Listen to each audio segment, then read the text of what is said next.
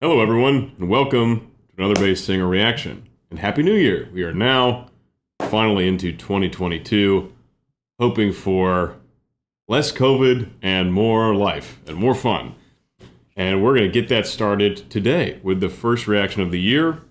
A few things before we get started, just want to let you guys know what's kind of coming down the pipe in this new year. So today we're looking at Nightwish, Ghost Love Score. It's been recommended to me by a lot of people. I'm very excited to hear it. I've never heard it. It's 10 minutes. It's going to be epic. So we're going to do that today. We're going to be doing more rock. I'm going to be doing more rock and metal covers. We're going to be doing more Dimash. We're still going to keep covering and doing videos for acapella stuff as well as videos come out, depending on what you guys want to see and, you know, what I want to do videos for and break down.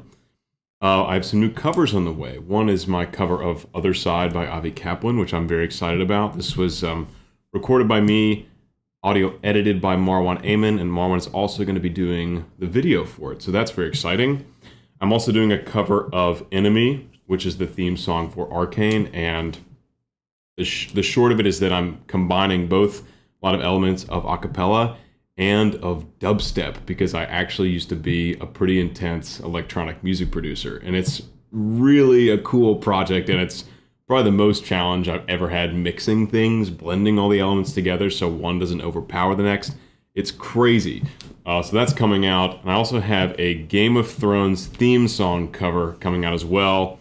I've been in touch with an amazing artist and collaborator who might be joining for that, or who might do an extra version of that. I'm going to get back in touch with him as these things have developed recently. So that's very exciting. A lot of you have been asking, or a lot of you have been reaching out to me and seem interested in what I do outside of just the reaction videos. If you want to follow me day to day, check out my Instagram at Peter M. Barber. Links in the description. I'm pretty active on there, and I'm also good about responding to messages on there. So if you want to reach out on there and see what I do day to day, that's the best place to do it. Quick merch plug, because I haven't done this in forever. This is my official logo I had designed about 6 months ago. You can get sweatshirts, sweatpants, coffee mugs. You can get a hat like this, which is the most popular item. A bunch of other things. It's in my Etsy store, also link in the description. So if you want to rep the brand, rep some merchandise, that'd be fantastic. And that is all the things on my list. I wrote stuff down so I wouldn't forget to mention anything. Without further ado, let's go ahead and dive into Nightwish Ghost Love Score, which dropped about 8 years ago, I think. But people are still absolutely crazy about it. So let's go ahead and dive in and break this down. I'm really excited to see what's going on here. I don't know anything about this. Don't know really the genre. That I think it's metal or rock or some combination thereof. And that's it. So here we go. Let's do it.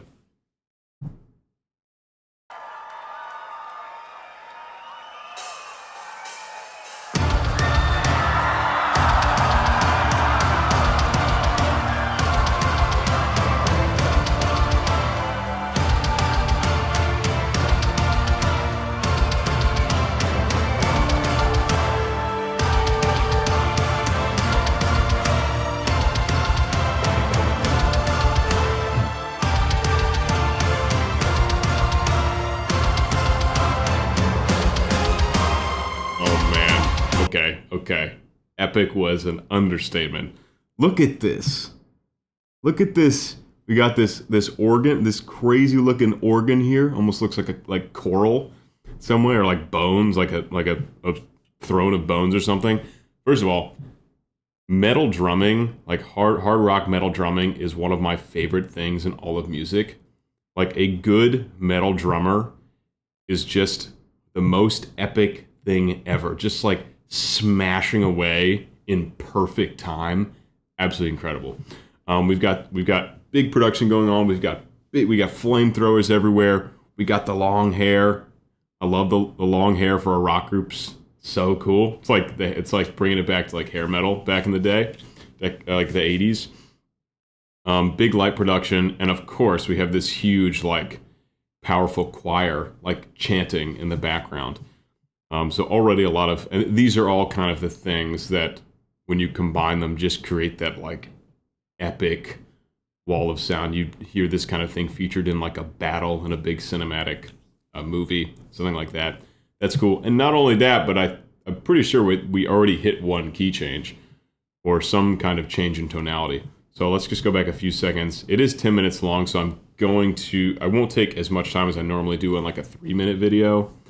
So we're going to try and move through this a bit, but we're off to a good start. Yes, that is a key change.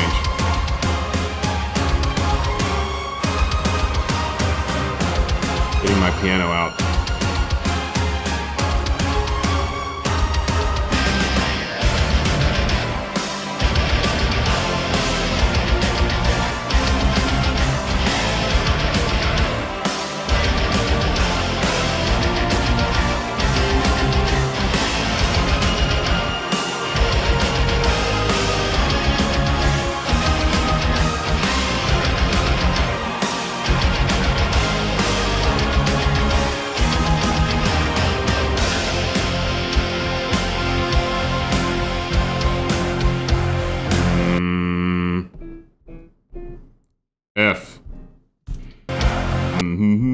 F minor here.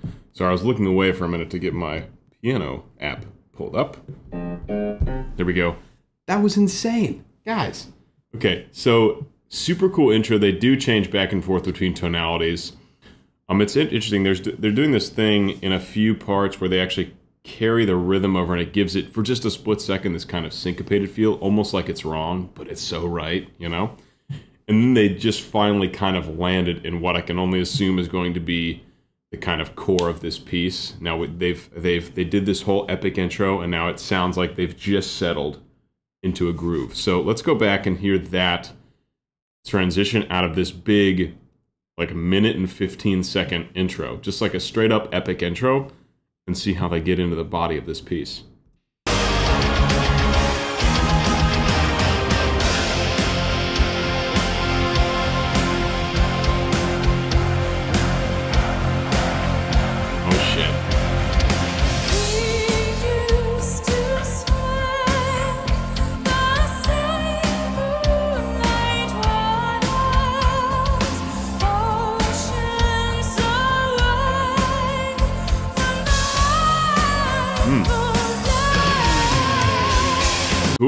Cool. Okay, first of all, I love that she is using a steady vibrato at times. It just shows that she knows, and I don't know the singer's name. Like I said, I haven't done any research. I wanted it to be totally fresh, so I'll look into that later.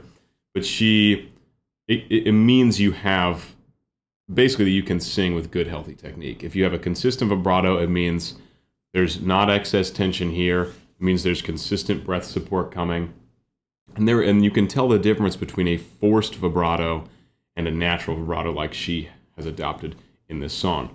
It's cool. We already get some contrast between a more breathy sound, a more airy, kind of angelic sound that she's using in her upper range, to a little bit more belt-like already in that first verse. Now, it's 10 minutes long, so I can't go back and re-highlight everything, but I'll tell you guys to go back and check it out.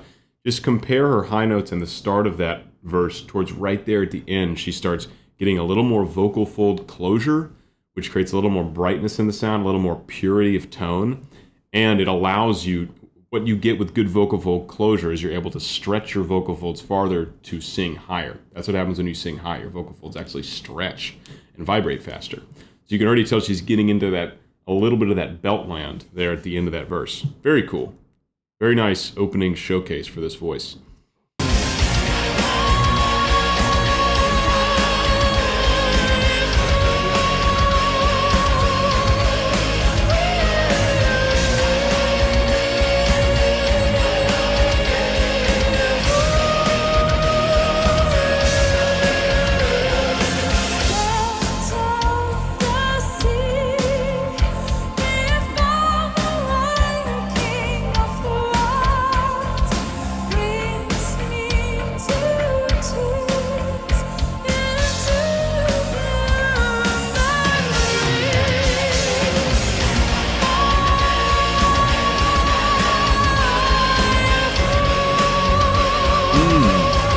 That's interesting. So she belts my, and then switches to head voice for fall.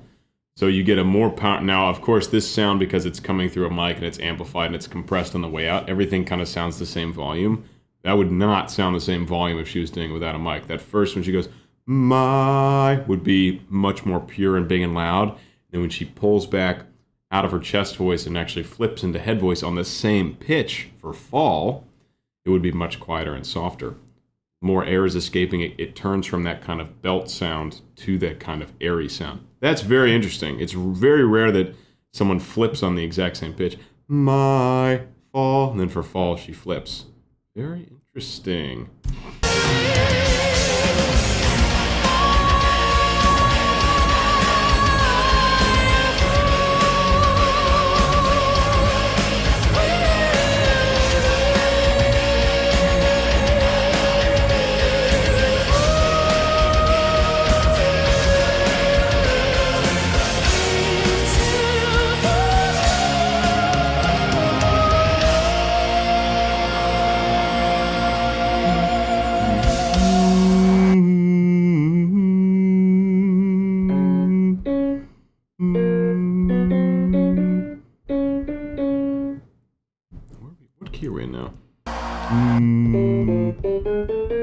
Oh, interesting. So I guess maybe we started in the 5, because now we're in B flat minor. I guess that was the 3. Was that a? I want to figure out what her little vocal line was here. How high she went.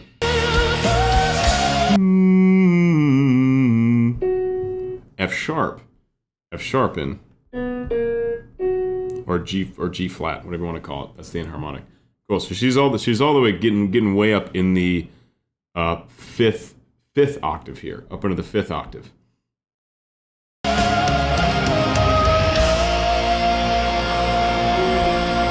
That's an F5.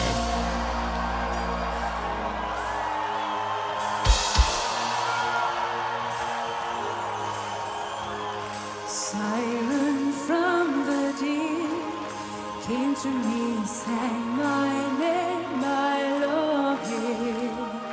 Still I write my songs. Nice. About the dream of mine, worth everything I may ever be. The child will be born again, that siren carried him to me. First of them true loves, sitting on the shoulder of an angel without care for love alone. That was a really nice kind of fully exposed section for this vocalist here. And again, we get her intentionally making a brighter, more powerful belt-like sound and intentionally pulling back to get the more breathy, airy sound. All the while, you can tell she's got this nice breath support, because whenever she turns on the vibrato, it's very steady. Just like it's all just freely vibrating when she lets it go. So that's really nice. So she's a very skilled vocalist, and I'm interested to see where it goes. We're 4 minutes in. 4 minutes in, you can tell she's the kind of singer that can probably do some crazy shit, especially up in her high notes, up in that with those belt notes. So I'm hoping we get there, but it's already really excellent. I'm a big fan so far.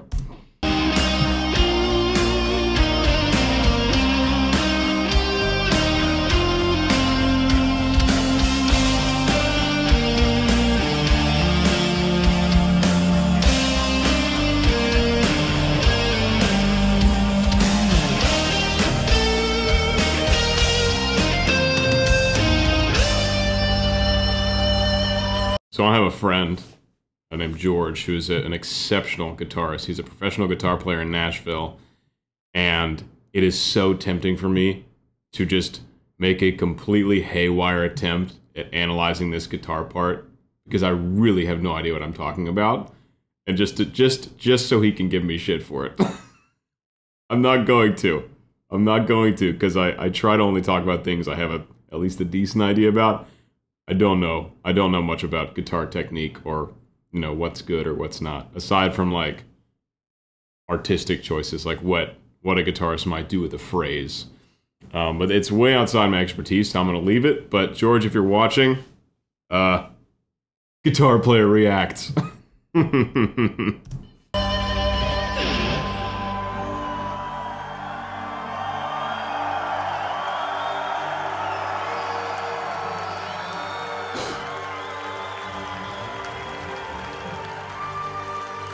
Alright, looks like we got a big down section here. And you know, maybe this is just what they do live. Often bands will extend a song out if they do it live.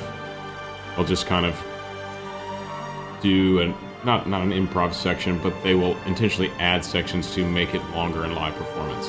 It's just pretty common practice. So, like I said, I haven't heard this song, so I'm not sure if that's what this is here, but what we have here is a very much down section compared to the rest. I feel like I'm narrating some epic story right now, because I'm just talking, and there's this very atmospheric music. There's like some high voice going on. Oh, I see the drummers coming back up now. Okay. Alright, it's about to get crazy. We got the lighters out now. It's like I'm reading an audiobook. I'm just gonna keep talking during this down section. Okay, we got some claps going on. Throwing up the rocker, baby. Come on, let's get it. Woo.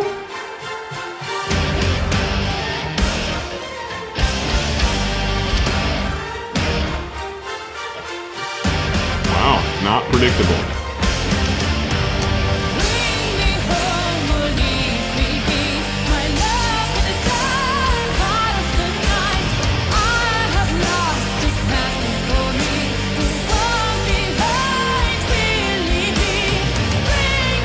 Key change.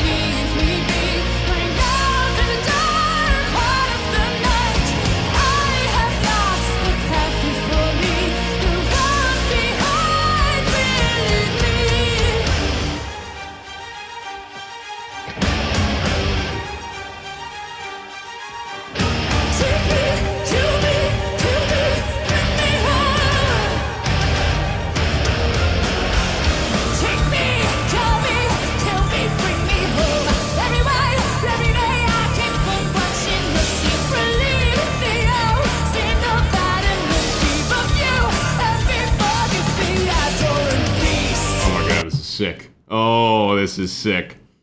I love her. She's fantastic. She's a badass. And she's got a badass outfit on. The whole band is cool.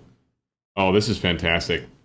I'm excited I'm moving into this music because I love metal and hard rock. I love it. And Elisabeth on the charismatic voice, it looks like that's also a staple of hers. So that's much love there to Elisabeth. She's fantastic. And opera singer, fellow opera singer. Cool. So there's so much good stuff that she is amping up the voice. She didn't really do anything in that higher airy part of her head voice there. That was all powerful chest voice singing, and you could tell it's just going to be more of that as this song ramps back up. I think it's so smart that they had that huge down section where I was just freeform narrating the scene. That was a very meta experience, because now they can kind of restart from zero and build back up, as opposed to just having like 10 minutes of epicness, which would get pretty exhausting. You gotta have contrast. You really do have to have contrast in this kind of music to give the peaks value and importance. You have to have the valleys there. So very smart. Huge valley, about a 2-minute valley there right in the middle. And then we go into this crazy like long bridge section where she's letting it go. Everyone's letting it go. There's all these like big strikes happening where like guitar, drum, organ, keyboard, everything's hitting all at once. It's called an orchestra strike. If it's an orchestra, if they all articulate at once, like quickly, it's called an orchestra strike. So we're doing that. We're doing like a full band strike on all these punches. And again, adding to the intensity of this piece. Let's keep rocking.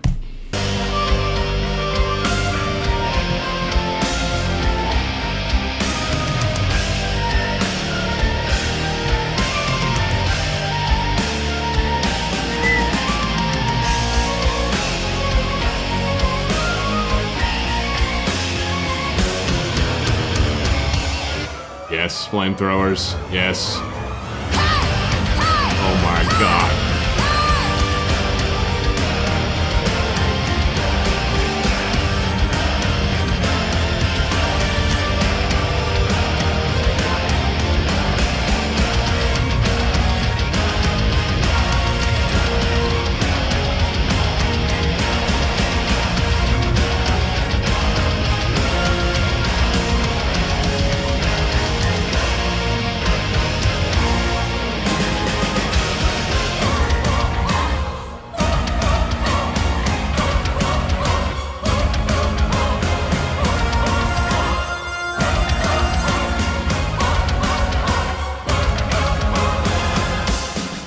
So there, not only so we had those strikes again, except with the strikes we had her also singing, and we had the choir also singing in the background, and we had flamethrowers shooting.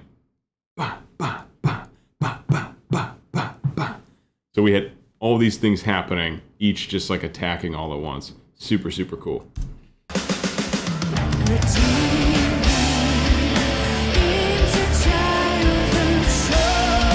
Different vibe.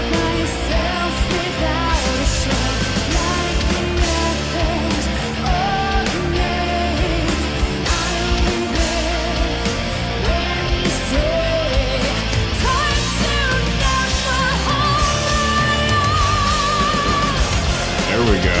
There, that's what I was waiting for. Big belt, big open mouth. Get all that brightness in the sound. Get that forward presence. Great vocal fold closure, so the sound's very pure. That would have a lot of volume even without mic, I promise you. So that's epic. That's what I've been waiting for.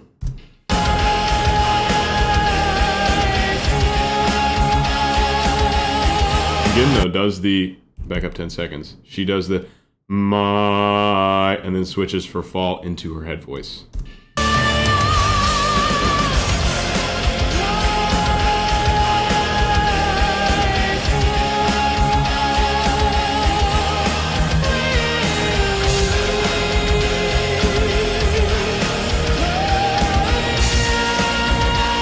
Actually, that might have all been...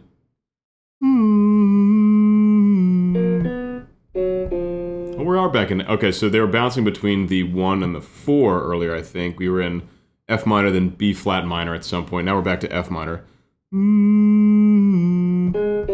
A flat. No, you know what? This actually... The first time, it was very clearly chest voice and then head voice. This, it sounds all like chest voice, but not a super focused, belty chest voice. It's like a more floaty chest voice. But that's what it sounds like, because those two, my fall, those sounded all kind of the same timbre. It didn't sound like she was switching registers.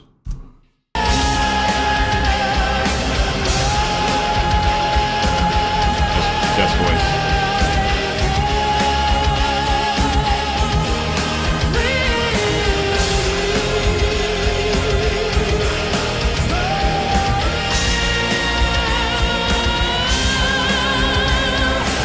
There's something she did, which really helps in that range. Up to a C5 there, a tenor high C.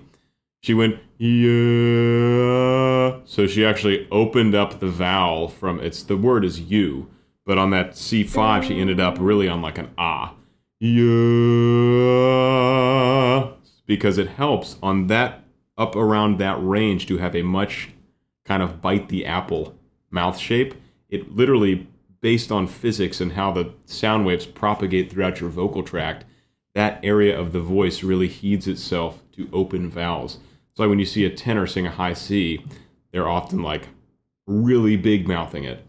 Whereas a little bit lower, it's a different vowel position. So this is called vowel tuning, vowel modification, formant tuning in the opera world is what we call it, where you intentionally change your vowel shape to match literally the physics of how the sound waves propagate throughout your vocal tract depending on the vowels. They're called formants. So formant tuning is lining up what you're singing with what's already being produced just based on the shape of your vocal tract. This is what she's doing here. Who knows if she knows about formant tuning? Doesn't really matter. She's doing what feels natural to her and which does fit perfectly in line, whether or not she's got it planned out or if she's just like, I'm gonna let it rip and an open valve feels better up here. Either way, it sounds awesome.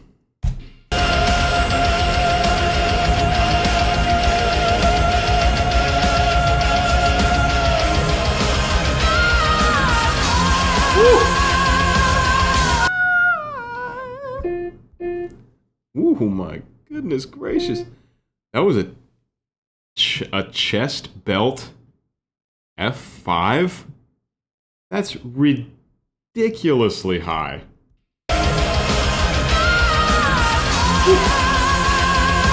Epic.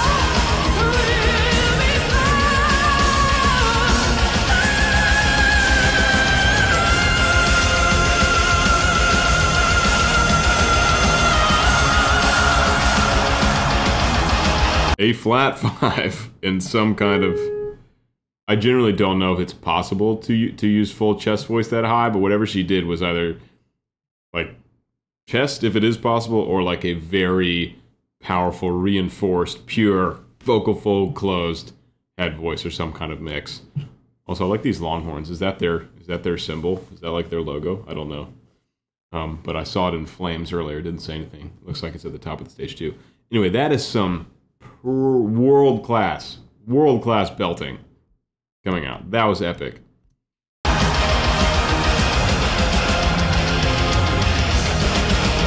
She knows. She's like, yeah, what's up?